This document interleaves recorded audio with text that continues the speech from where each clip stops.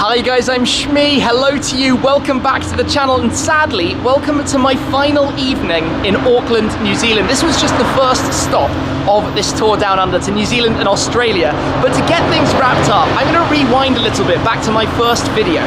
You might remember that I said I had passed a certain yellow Ferrari F12tdf. Well, I've managed to make contact with the owner of the car, and we're going to be heading off to see his extraordinary collection. There is a LaFerrari Aperta there, there is the F12tdf Speciale, so we're heading over there. But not just that, you've probably noticed by now that there is a Lamborghini Huracan behind me. That's not even just any normal Huracan. This is a twin-turbo Huracan Avio, and I'm going to be driving over with the owner of this car to the collection. So let me show you around this Huracan, then we'll get started on the road. But this should be pretty awesome, so stay tuned.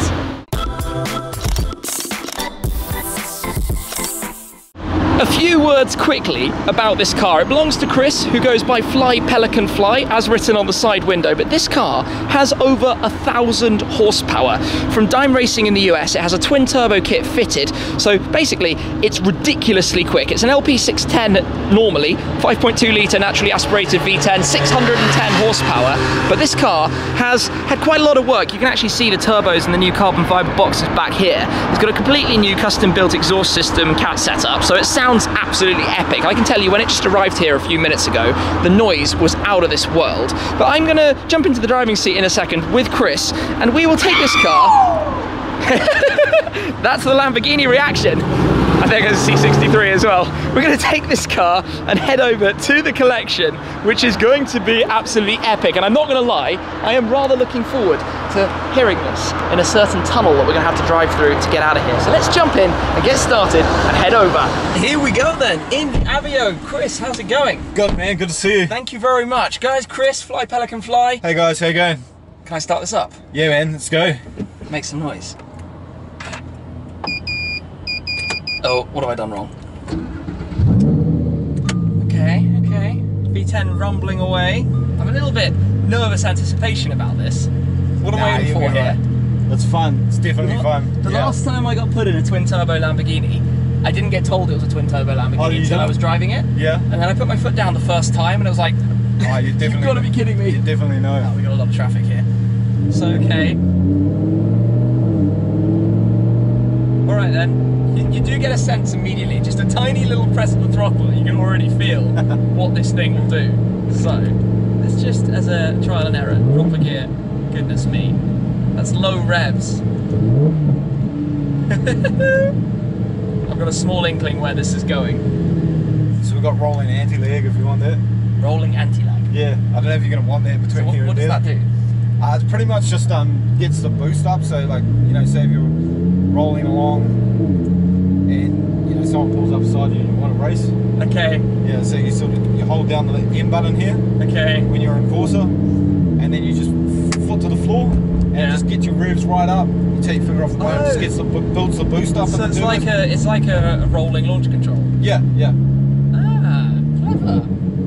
I'm like jumping in massively at the deep end with this car and what you've actually done to it. So, new twin turbos, new exhaust system, basically everything at the back end, completely. New ECU, Cyvex ECU, tuned heavily. Yeah. And it's set up differently in the different driving modes, right? Yeah, so I spent about 50 hours on the dyno at Advanced Tuning New Zealand. Wow. Yeah, okay. They did a ton of work to it, and so it's basically standard Huracan. You've got 3 settings: Strata, Sport, Corsa. Yeah. This is exactly the same, but each one has been remapped. Yeah. So you know you get a new ECU or you dyno tune your car, you remap it. So remapped each one, and so what should I be driving in here? Sport? Is that Sport, good? Really. I'd pretty much drive a manual pedal. Sport. Yeah.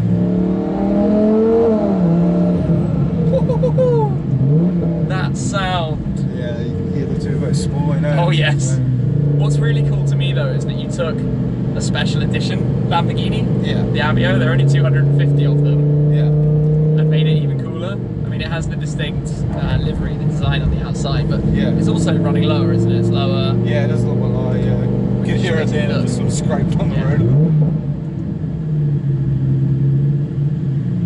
So if you do want to rev it, you do that.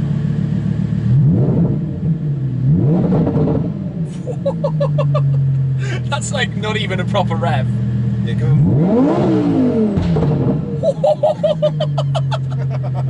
I feel feel like I shouldn't have done that.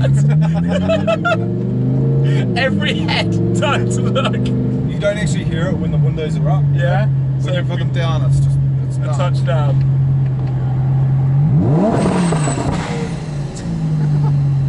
What was that? Okay.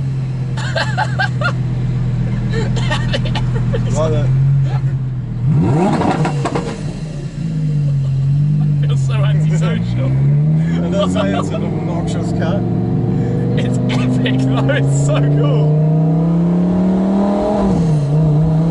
You hear so much more when you have the windows down.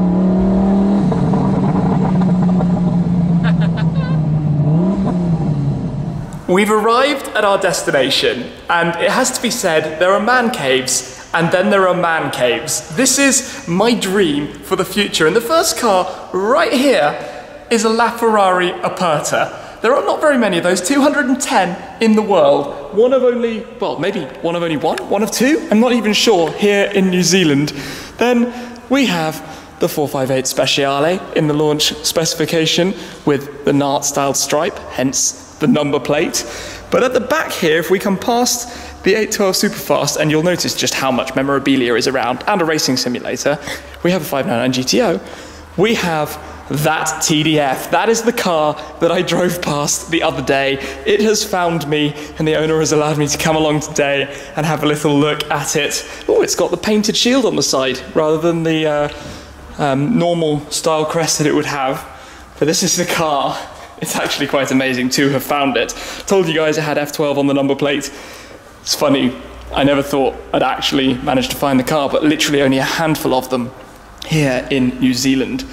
And then obviously next to the TDF is, I suppose, its spiritual predecessor on the previous generation, but the 599 GTO with the red and the satin black. And there's so much cool merchandise here. This is literally the dream. You've got the luggage set from a Testarossa, from a Ferrari Testarossa. You've got the briefcase from an F40. So many race suits and bits and pieces and souvenirs from the automotive world. Lots and lots of Ferrari in here. And come over here, we've got helmets, we've got steering wheels, we've got model cars, we've got books. I'm actually in complete heaven just looking around here. And by the way, there's also an upstairs bit just up there where everyone is at the moment. We'll head up there in a second. But the 812 Superfast in the satin silver, the second one of them to even arrive here in New Zealand. Come and have a look at the interior of this car. Specification. How cool is that? The chocolate coloured seats, the red floor mats on the satin silver car. I love the 812. It's got the TDF wheels on it. The lights, the way the lights shine. And also, look, there's a Ferrari bin right there. Maybe that's where we should put the Lamborghini key. No, not for now. Anyway, oh my gosh, just come around. Racing suits. This is cool. Oh, and yes, a Rolls-Royce Wraith. I nearly didn't mention the Wraith. My gosh, you can tell, guys, that this is absolute heaven. This is such a cool car collection. I don't really know what to say. Massive thanks to the owner for the opportunity to come and have a look here. Just dreamland. I mean, if I was here, I would just spend all of my time here, and I think the owner spends a fair bit of time in the office upstairs, just having a look over. But literally, this is, you know, everything. Historical memorabilia, stickers from the car numbers from the events and things. Incredible. So venturing upstairs, not only is there an awesome view over the cars down below, just with the nose of the TDF popping out, but if I come over here, there is some awesome stuff as well. Helmets from Formula 1 drivers, a Michael Schumacher helmet right here. But I particularly like that Ferrari gave as a gift to all LaFerrari owners a model, one of the amalgam models of their car in the exact spec. So that's the LaFerrari Aperta, as we've seen downstairs. And here is the particularly famous box that was sent out to customers when they were invited to purchase a LaFerrari Aperta that came with the key inside. You might have seen that before, but really quite a fun way to go about it. And some Ferrari Challenge trophies, victorious in those, and the LaFerrari Coupe model as well from the former car. Well then, it's fair to say that was pretty epic. Did you enjoy? Yeah, absolutely, man. Driving driving in your car is pretty awesome, so thank you for that. But a huge thanks to the owner of that Ferrari collection, because really and truly, I didn't expect to find that. I never expected to see that TDF again after the first time I had seen it, but absolutely awesome place. Like a dream man cave. Yeah, absolute dream. That's like stepping into a Ferrari museum or something. Yeah, almost with all of the stuff that was around, but that's literally what I kind of dream of. But now that we're back out on the road, sound the gears, right, there we go. Blinking.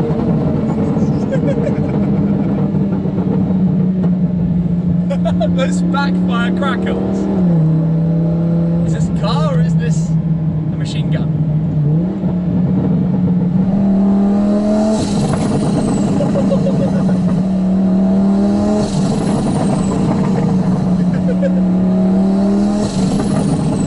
That's ridiculous.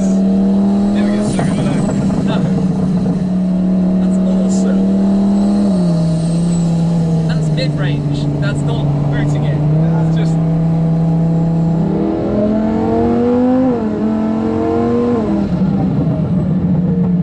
the noises and the fear is just crazy. The problem is, I know how insanely fast this is, but you just can't put your foot down. I mean, like a split second of it.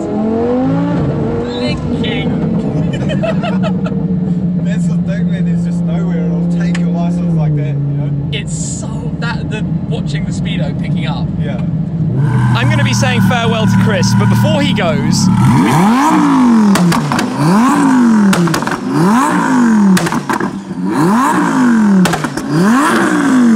well, that was a bit...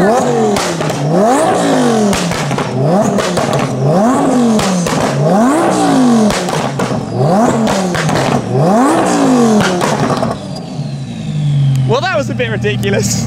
And now, sadly, it is the very final part of my adventure here to Auckland. So I'm actually back in the 570S to head over towards the airport for my flight, and now down towards Christchurch. We are following the Avio, so we will probably get a little bit more noise on our way towards the airport. But otherwise, that has been an awesome day.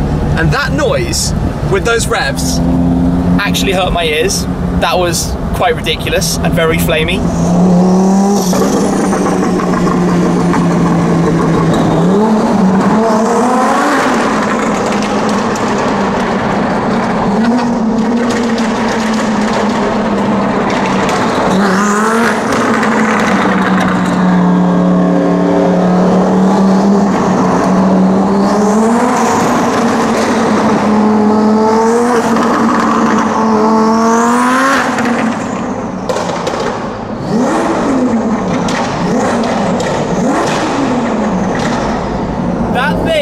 Should officially be known as the air breaker. The noise is ridiculous, absolutely absurd.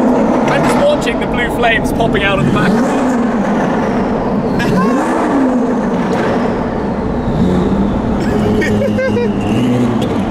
Boys and their toys, eh? The Avio is so cool, it looks awesome in that kind of spot.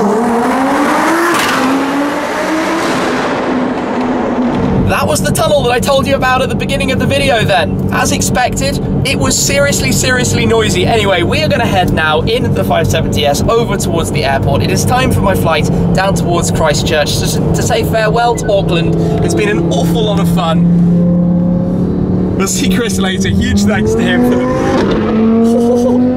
for the drive in that ridiculous machine. I'm just watching flames popping out of the back of it still. Anyway, flight down to Christchurch. Auckland, this leg has been an incredible start to this adventure in New Zealand. Giltrap Group have been amazing. The cars that I've been driving and the places that I've been. Today has just been icing on the cake as the final stop here in the city. But what an adventure so far. Thank you very much to everyone involved. Thank you to you guys as well for coming to the meeting, and for those of you who are watching the videos, I appreciate it an awful lot. Anyway, I am totally zapped, so I'll get myself down to Christchurch and I will catch up with you again very soon. Thanks for watching as always.